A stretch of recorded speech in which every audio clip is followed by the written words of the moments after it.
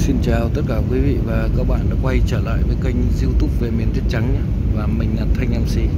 Hiện tại thì mình và cháu Hà Tâm đang chuẩn bị hạ cánh xuống thủ đô Grozny của Cộng hòa Tự trị Chechnya này.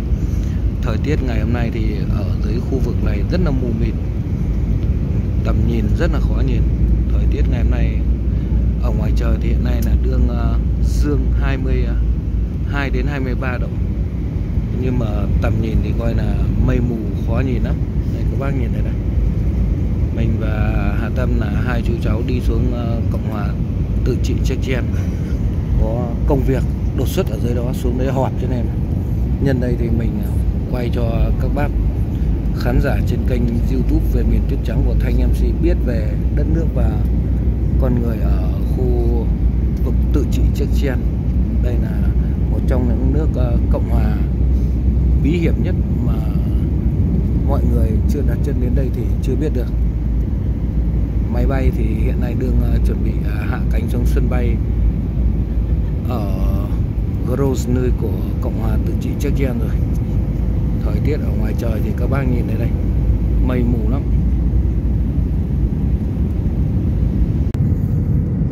Máy bay từ Moscow hiện nay đang chuẩn bị hạ cánh xuống thủ đô Grozny của Cộng hòa Chechnya này các bạn.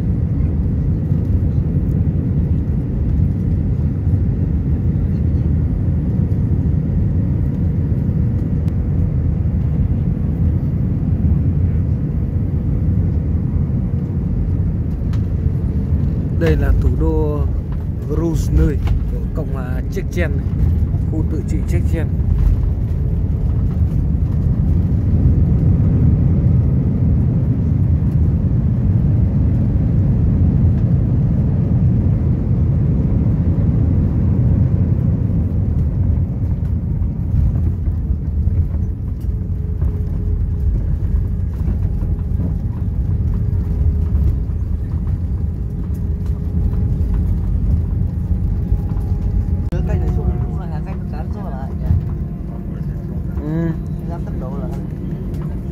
Nó phải là như vậy để cho nó cản gió lại, để nó đi chậm lại. Máy bay là đánh an toàn xuống thủ đô Grozny, Chechnya, khu vực tự trị Chechnya mà có tổng thống Ramzan Kadyrov đấy.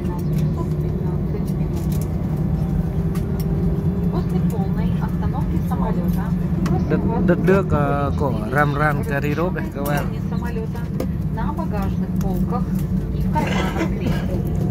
Lần đầu tiên mình đặt chân xuống dưới khu vực Chechnya này đây.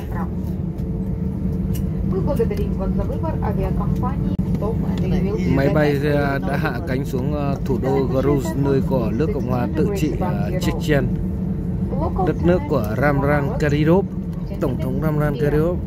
Đây là mình và Hà Tâm lần đầu tiên được đặt chân đến đất nước thủ đô Grozny.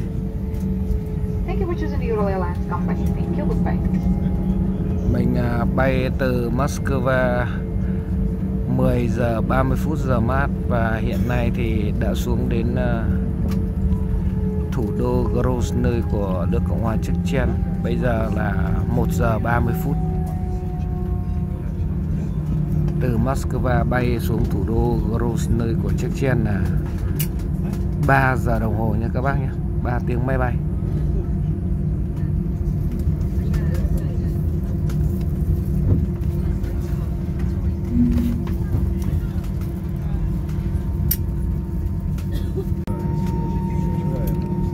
Sân bay của Grozny này các bác quay đây.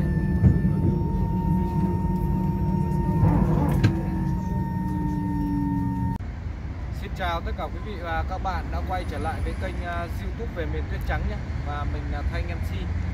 Ngày hôm nay thì mình và cháu Hà Tâm, hai chú cháu đi xuống Chechnya. Và hiện tại là Thanh MC đứng ở thủ đô của Chechnya, Grozny. Đây là quảng trường ở thủ đô của Chechnya nhé. Và đây là những các cái hình ảnh mình và mọi người đi ở đây này. Và sau đây thì mình sẽ quay cho các bạn biết được thủ đô Grozny của Chechnya đẹp như thế nào nhé. Mà mùa hè thì cây cối rất là mát và rất là đẹp. Ngày hôm nay mình đi xuống đây chơi thì coi là hai chú cháu đi và có cả một ông bạn người taxic này nữa đi cùng với mình đây. Rất là đẹp, thủ đô này rất là đẹp đây. Các bạn thấy đây, cây cối ở dưới này thì mùa hè mát lắm. Như ngày hôm nay thì chỉ có dương 20-21 độ mà cây cối thì mọc rất là nhiều nha các bác nhé. Cây mọc đẹp lắm. Đây là mình đứng ở quảng trường ở thủ đô của Chechnya đây.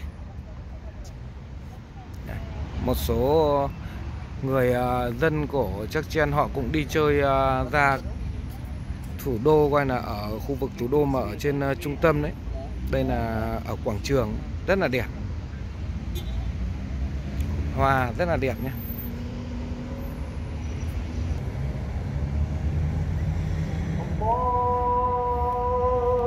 Các bác thấy đấy, ở dưới này thì là người dân là họ là dân đạo hồi, cho nên giờ này là họ đương cầu nguyện. Các bác thấy đấy, loa đấy.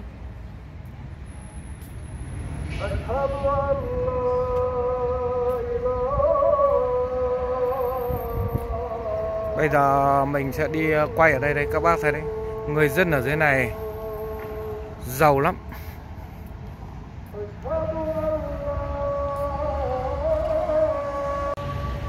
Đây các bác thấy đấy, coi như là mình bay từ Moscow xuống dưới Chechnya này là giờ Moscow là mình bay lúc 10 giờ 30 phút và xuống đến Chechnya này thì là lúc 1 giờ 30. Và hiện tại thì bây giờ thì cũng đã là 3 giờ chiều, cho nên là mình và coi là mọi người đi chơi tầm đấy. Bên trong này thì là khu vực nhà thờ đấy các bác đấy. Người ta loa, người ta đương cầu nguyện đấy.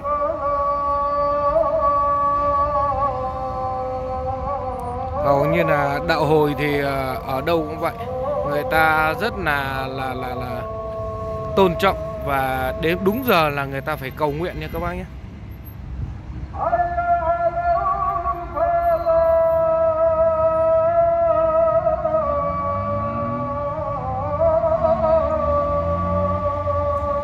Đường phố thì xe đi lại cứ lượm lượm.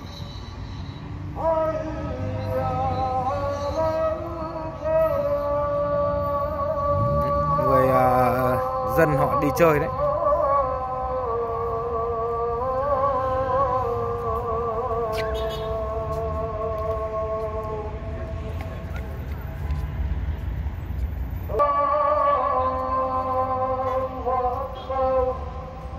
Cảnh rất là đẹp nhé. Mà có một cái điều đặc biệt ở dưới này thì các bác thấy đấy, nhiều cây đẹp lắm. Ở đường phố của họ cây xanh rất là nhiều. Cây xanh thì tuyệt vời luôn. Nhiều cây xanh lắm.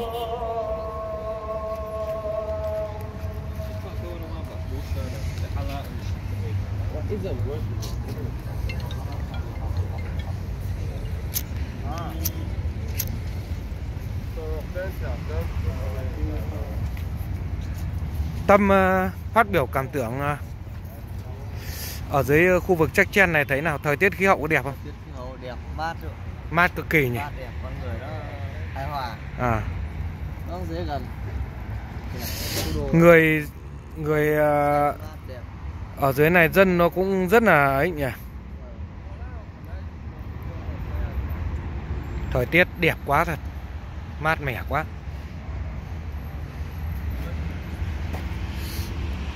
Đây các bác thấy đây, cây xanh rất là đẹp nhé. Đây nước hoa đó đấy.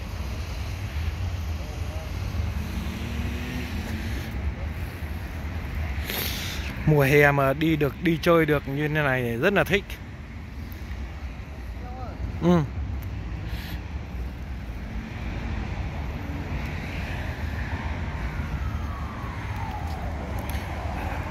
Nhân tiện có chuyến đi chơi này thì mình quay để cho các bác biết được về đất nước, con người của Chechnya như thế nào. Đấy. Người dân của họ thì cũng rất là thân thiện. Đàn ông ở đây nhá, thì tất cả đạo hồi thì đàn ông thì ai cũng để râu hết, mà toàn râu dài thôi. Dân đạo hồi là họ như vậy. Đấy, các bác thấy đấy, đường phố của Chechnya đấy.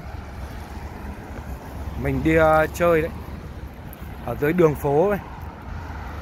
Lúc này là hơn 2 giờ chiều rồi.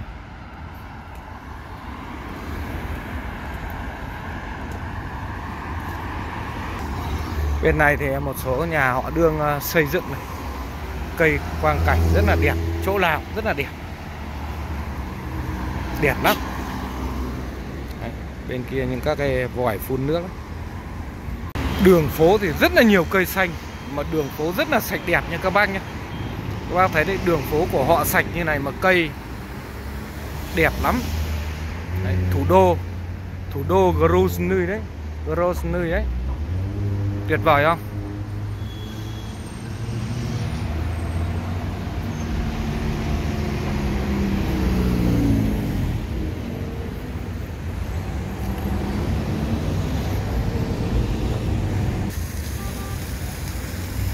Toàn bộ cây xanh rất là đẹp luôn. Chỗ nào cũng thấy cây xanh. Đây, Fanta nước này.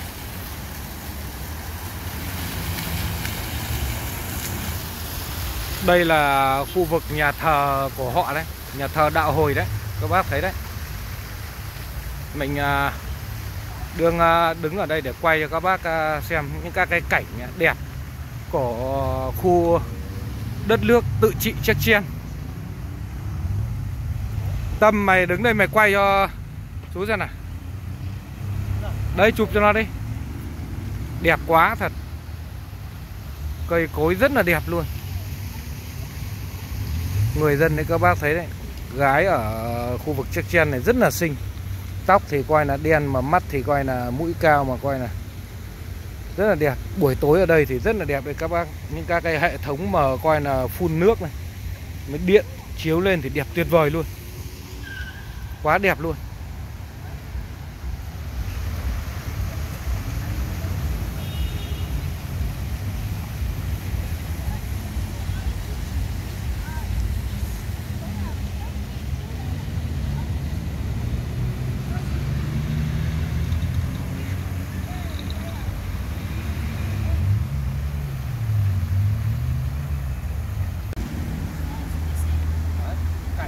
Rất là đẹp đúng không? Khu vực quay là đây là những các cái khu vực mà ở trên trung tâm của Chechnya thì các bác thấy đây. Đây là khu vực tự trị tổng thống Ramran Kadyrov. Là đây là ông làm tổng thống ở cái khu vực Chechnya. Там камера снимай. Все. Давай, пошли туда. Để tạm dừng đi xong chụp đến một. Quá đẹp. Nghĩa là nguyên đi quay những các cái khu này thì cực kỳ đẹp. Chỗ nào cũng thấy coi như là cảnh, coi là cây cối, coi là đẹp tuyệt vời luôn. Các bác thấy đấy.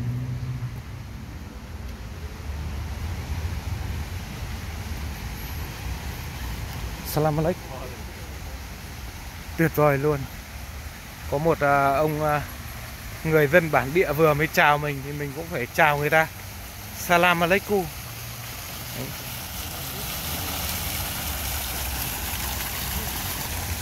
Chỗ nào cũng thấy cảnh đẹp.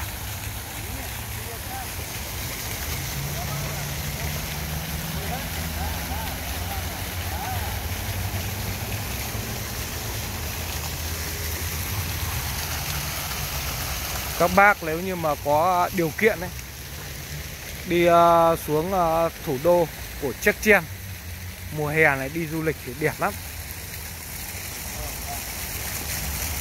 Tuyệt vời luôn.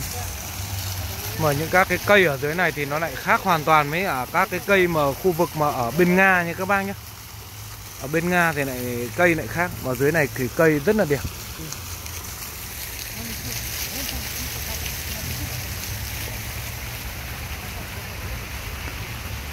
Đây là nhà thờ của họ, đây nhà thờ rất là to. Hầu như đàn ông là họ đi vào đây để cầu nguyện ở đây, làm lễ ở đây.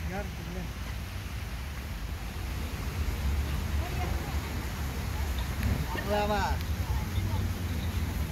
Anh hôm nay bẩn lắm.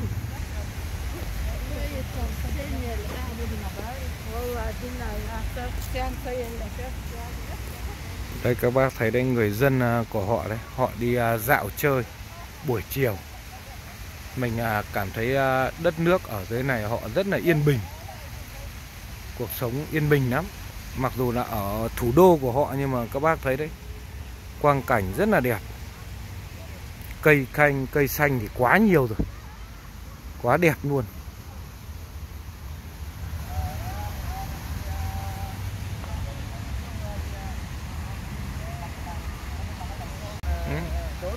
Trước mặt mình là Hà Tâm đấy. Các cái khu vực này thì mình thấy cũng rất là nhiều, những các cái chỗ nào cũng thấy vòi phun nước rất là đẹp. Các bác thấy cảnh đẹp. Đấy, mình vào đây mình quay này, ở đây cực kỳ đẹp luôn. Đấy, chỗ nào cũng những các cái cây mà họ cắt tỉa rất là đẹp này, tròn như mâm xôi này. Đấy, các cây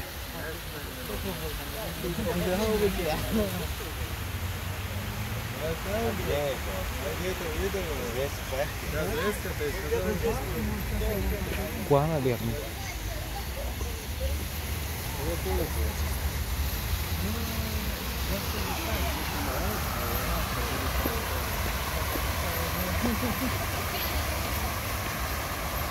Tâm à? Không đây này.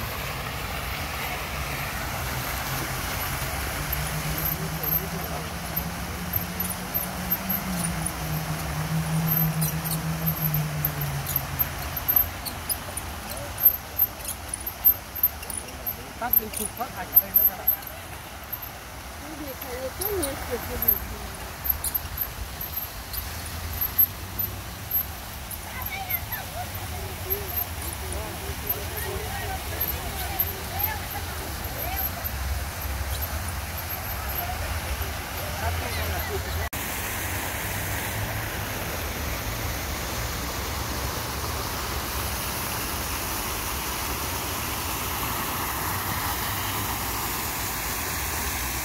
Đây Tâm ơi. Bây giờ chú cháu mình lại di chuyển đi sang khu vực khác nha các bác nhé. Đấy, các bác thấy gái người Chechnya rất là xinh, da rất là trắng mà rất là đẹp.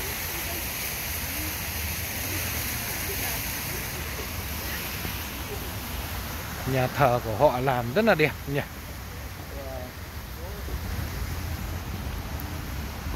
Bên kia thì là những các cái khu trung tâm thương mại mua sắm rất là to nhé. Đây, khu vực này rất là đẹp. Những các cái khu họ làm này, khu vui chơi giải trí, các bác thấy đấy, đẹp không? Người dân ở đây sống quá là lý tưởng.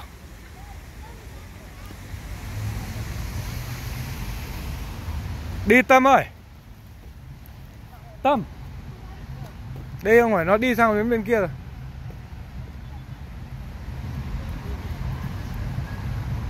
Bên kia thì những các cái khu trung tâm giải trí. Hả? Sang bên trung tâm thương mại á? Đấy.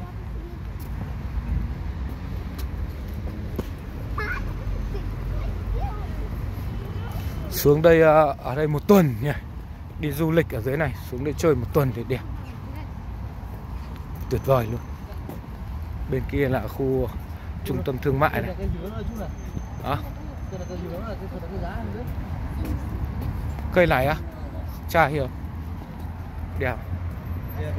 Ừ. Đẹp nhỉ. Đẹp cực kỳ.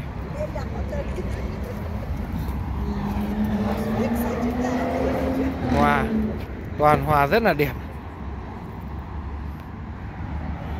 Toàn nụ.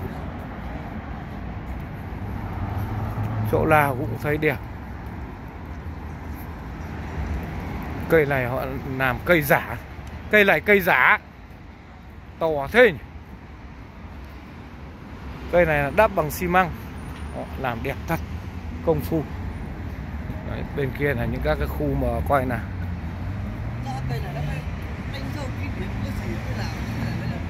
Khả năng là vậy. Đó.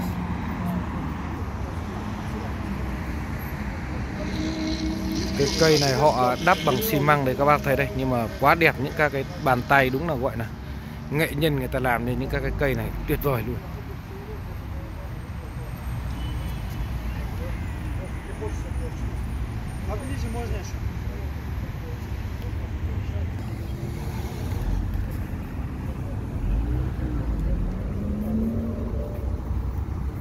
Thủ đô coi là mới, coi là đẹp thật.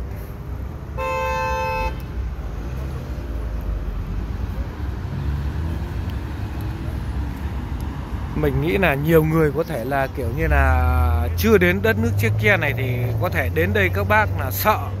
Nhưng mà thật ra đến đây thì các bác thấy đấy, mình cảm thấy rất là bình thường. Đi đấy, mình đi chơi đấy.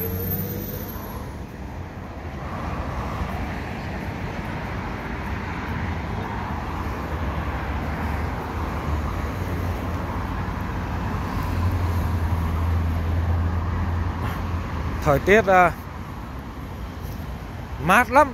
Lúc đầu mình chưa xuống dưới khu vực này thì mình nghĩ là nóng như ở Việt Nam, nhưng mà xuống đến bên này rồi thì mới biết được là thời tiết nó mát như nào. Khí hậu coi là mát mẻ mà cây cối nó nhiều, rất là trong lành. Hít thở không khí thì tuyệt vời luôn. Mà có một điều đặc biệt là ở đây thì mình đi ra đường là không thấy một người phụ nữ nào họ hút thuốc lá như ở bên Nga đâu nhé. Phụ nữ này, bên Nga thì phụ nữ hút thuốc lá rất là nhiều, nhưng mà ở bên thành phố Grozny này của Chechnya này thì phụ nữ này là họ không hút thuốc. Dân đạo hồi họ không hút thuốc. Và kể cả đàn ông của dân đạo hồi đấy, họ cũng không hút thuốc lá đâu. Họ không hút thuốc lá, không uống rượu đấy. Chỉ có coi như là rượu bia là họ không uống rồi. Thuốc lá không hút. Tranh thủ coi là xuống dưới này đi chơi thì là quay làm kỷ niệm, những các cái thước phim làm kỷ niệm. Và để lên cho khán giả trên kênh YouTube mà những bác ở Việt Nam, hoặc là có những bác cũng ở bên Nga nhưng mà chưa đến được Chechnya này, thì là thông qua cái video clip này các bạn sẽ biết về đất nước và con người của dân tộc của họ như thế nào. Dòng sông nước đương chảy cuồn cuộn nhỉ.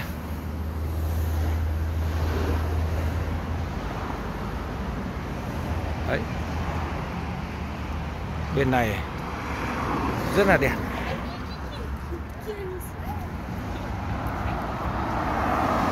Đường phố thì rất là thoáng đãng, rộng. Đường phố rất là rộng. Không bao giờ thấy coi là tắc đường đâu. Đây là ở thủ đô Grozny của Chechnya mà đường không bị tắc như này thì các bác phải biết là đường nó rộng như nào.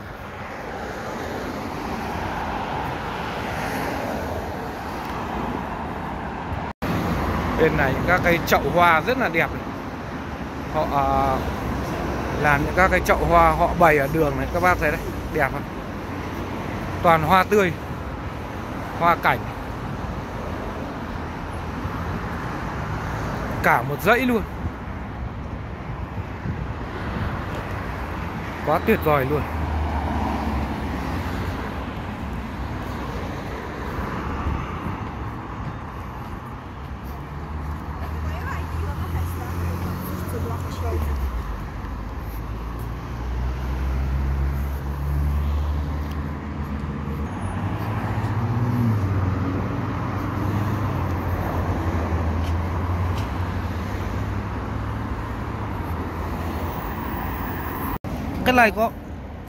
Cái này họ bán 200 đô. Mình mua cái này.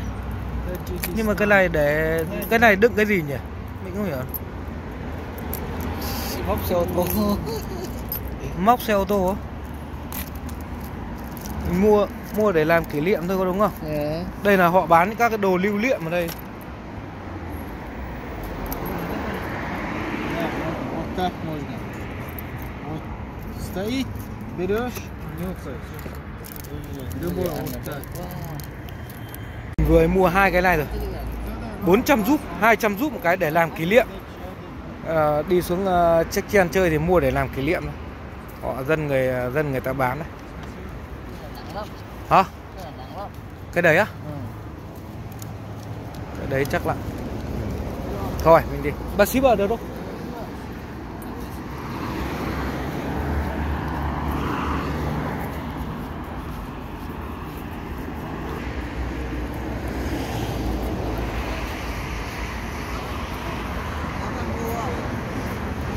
Không. Mày đói thì ăn mua ăn đi. Ôn cucu rồi khá chú. Có chứ. Đấy. Đường hoa này đẹp không? Quá đẹp luôn. Đây, đây toàn hoa hồng các bác này. Hoa hồng quá đẹp. Ui dồi ôi. Khu vực bên trong này thì chỗ nào cũng thấy coi như là cảnh coi là người ta làm quá đẹp luôn này. Các bác thấy đấy. Nghĩa là cả một cái khu này là toàn bộ coi là uốn vòng hoa và coi là tất cả những các cái vòng hoa ở bên dưới rất là đẹp luôn. Đây, các bác thấy đây. Rất là đẹp. Chỗ nào cũng thấy hoa.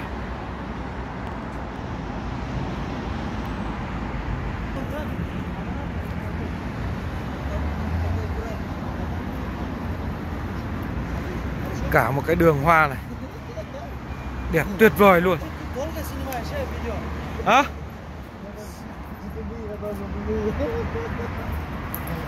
Очень красиво.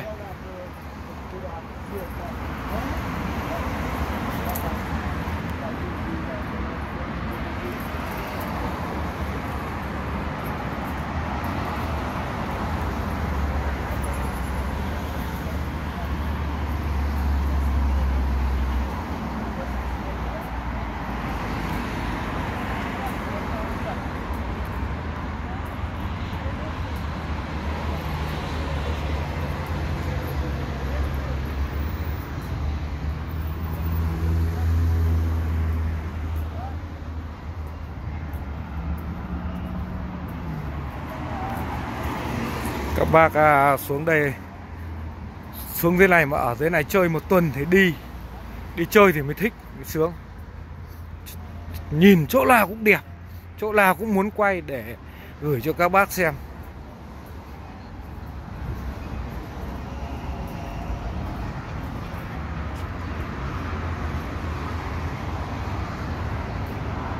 Quá đẹp luôn.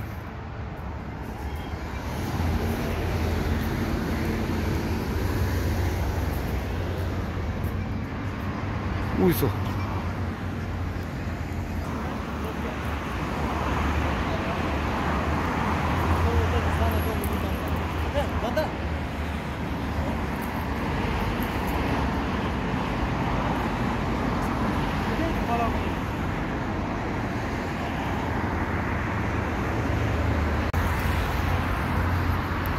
Đây còn rất nhiều cảnh đẹp nhưng mà máy của mình tiếc rằng là hết pin các bạn.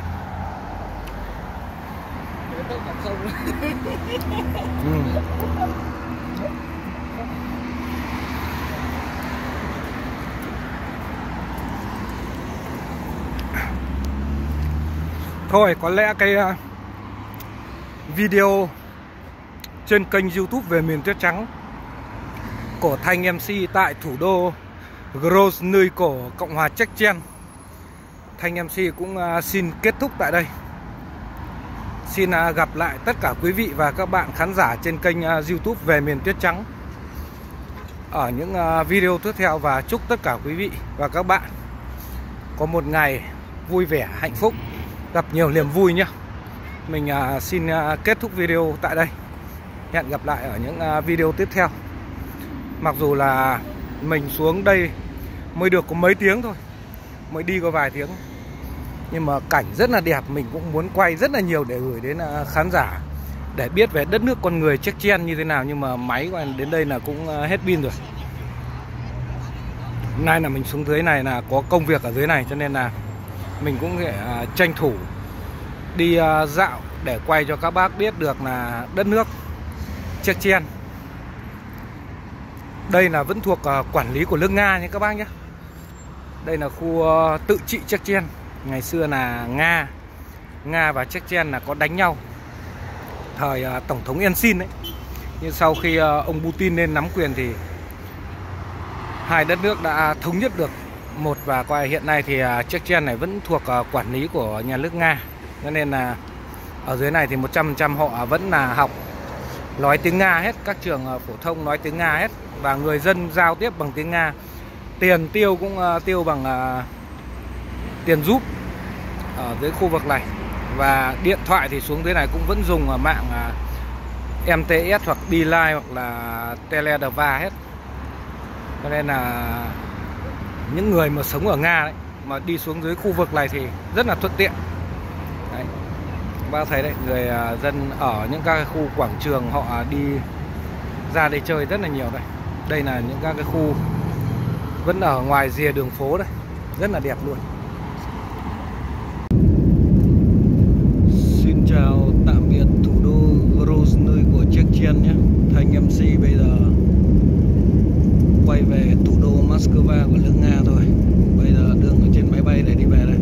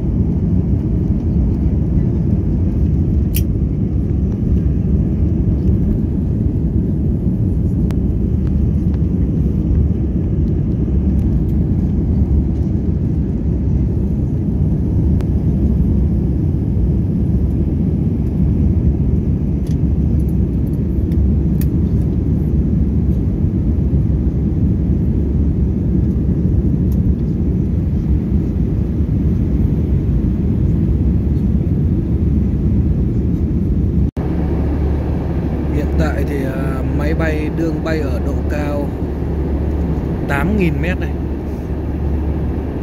và thời tiết ở ngoài trời lúc này là đương âm 63 độ.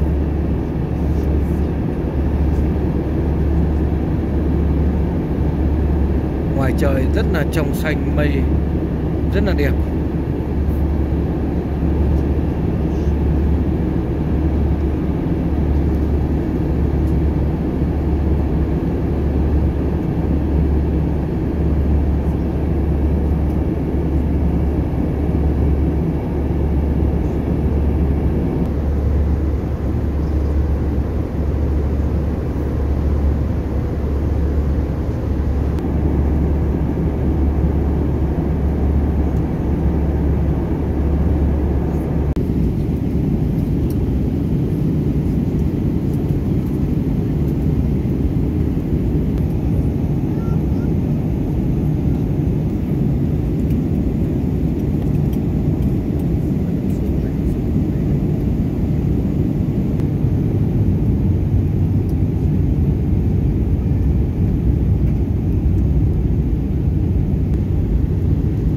Cánh máy bay bây giờ đương vượt qua từng mây để xuống tới hạ cánh.